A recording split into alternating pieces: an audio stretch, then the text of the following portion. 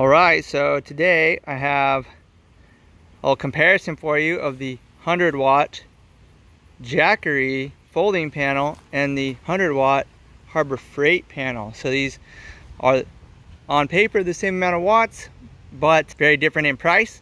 And also one folds, one does not, but they both are considered portable units and they both have legs. So here you can see open and then folded. See the footprint difference between these two panels. And then for fun, I brought my Renogy panel to compare the size.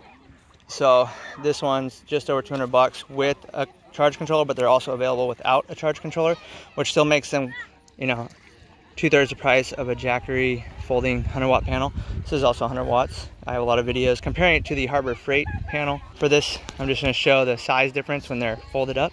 So for one, this is much thicker, much more rigid. This is your metal frame, you have heavy handle.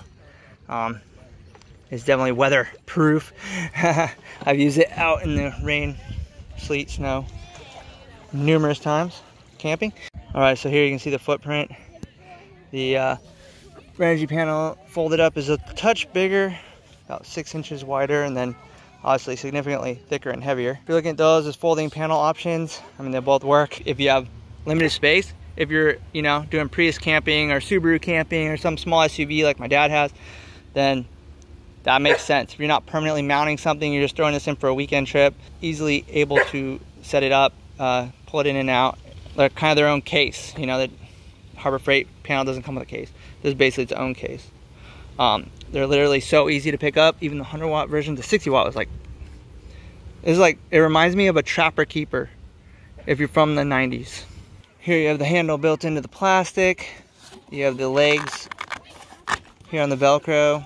I really dislike the legs on those. I think they could have been made out in any other way and they would have been better.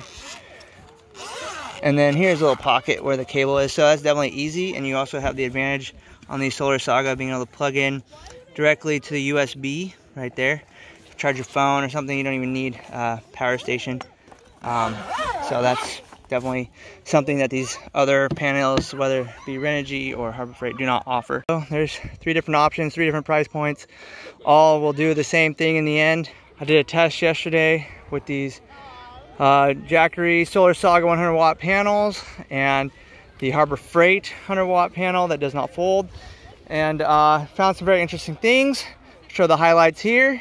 All right, so you can see we have some good sunshine, basically blue skies, a little haze, but plenty of sunlight. It's the summertime, so the sun is beating down. It's like 3:45 p.m. Sun doesn't go down until 9. So the Harbor Freight panel is still plugged in. Okay, Harbor Freight, okay, 61 watts. Gonna swap that out now for the second 100 watt Jackery Solar Saga panel. See if it gets a different reading. See how consistent these are. This will be interesting actually. Whoa! That one's putting out 64 watts. Now I'm tripping out. Okay, so we've gone down to 63. So I just want you to know. 63, I'm gonna swap it to the second or original Solar Saga, which, oh my gosh, this is crazy, dude.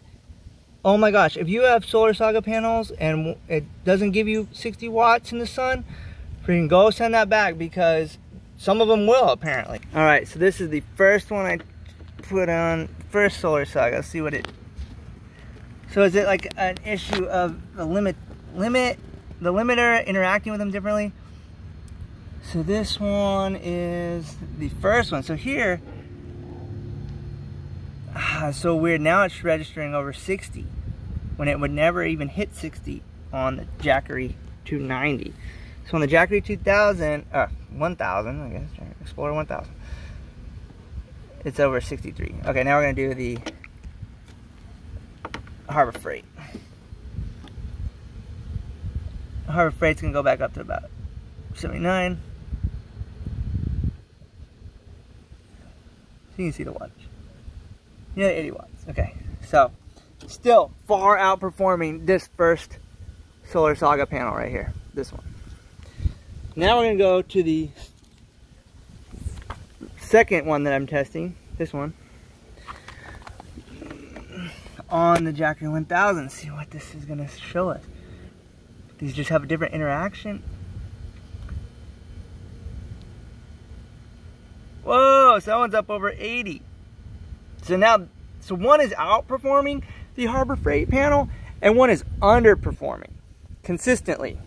Always the same ones. So today we're at the lake, the fam. Definitely a real world test. Got this thing down to 0%. All right, so we're at the Harbor Freight 100 watt panel, and it is putting in 74 watts. It's pretty late, it's like 5:20 in the evening. And I just wanna show a relative difference. All right, so now the Solar Saga 100 watt panel, plug that in.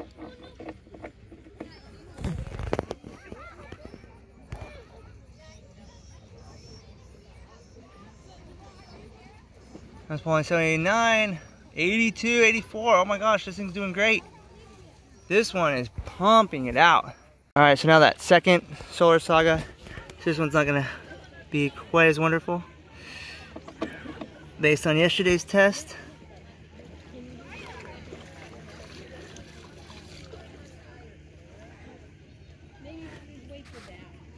$68, yeah, I mean, it's doing good. It's not bad. But just compared to 80, this confirms what we saw yesterday, that these two are putting out a huge difference in the wattage. You know, a statistically important amount. It's not like 1 watt. In yesterday's test, the Harbor Freight was basically just a watt or two off from the better Jackery panel, and today it's quite a bit more. So it's later in the day, so some differences we see. All right, I'm back home, and it's the third day of doing a little test with these together, and it's a little earlier in the day, so it's about 3 p.m. Very sunny, bright, hot. So let's see what this Jackery does with the Harbor Freight solar panel.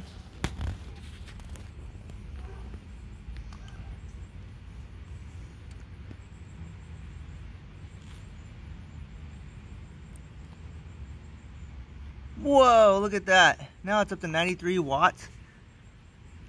Doing great. Wow, that's amazing. That seems really efficient. That's the highest number I've ever seen. Obviously, this Explorer 1000 is going to allow for more wattage on the MPPT versus the Jackery 290. So this is awesome to see. Now I'm going to compare it to the better of the Solar Saga panels, see what it puts out. Alright, so we've got the Solar Saga 100 panel out. I'm going to swap these. The Jackery's registering 91, 90, 90, 92 watts there. So now the Solar Saga also registering 92, 93. So these are very similar now. In the better light, the differences are minimal. Let me get this approximately the same angle. Alright, so all that to say, you get about the same wattage from the two of these. And just the price difference is the big kicker.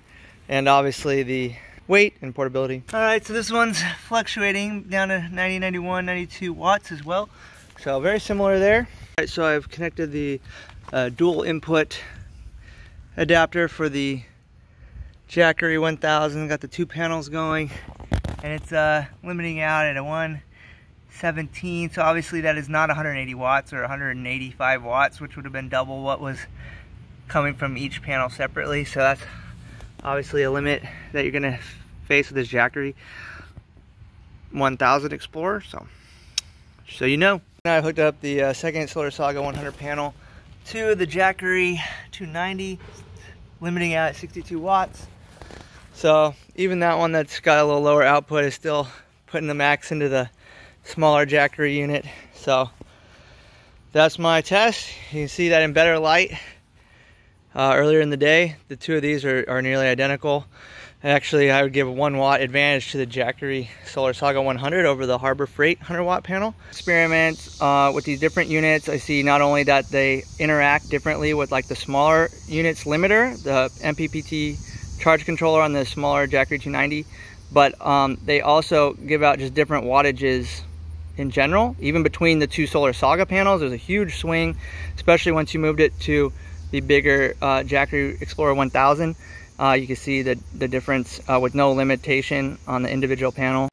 But the second panel is definitely lower output than the better of the two. So solar Saga panels might not have the best consistency, so that's something to be aware of.